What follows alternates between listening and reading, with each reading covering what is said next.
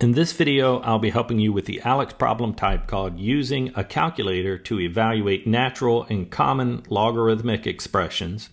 We're given two logarithmic expressions here, and we're asked to round these calculations to the nearest thousandth.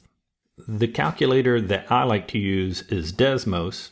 Here I just typed into the field log for log. This will give us the common log.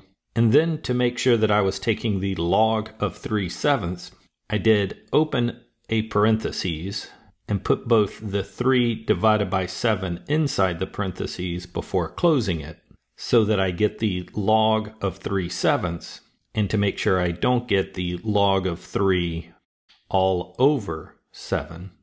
The visual representation shows me that this is correct.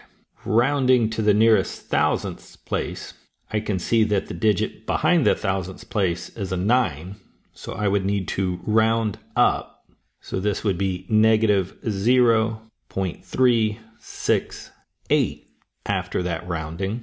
This example is a common logarithm, so a log base 10.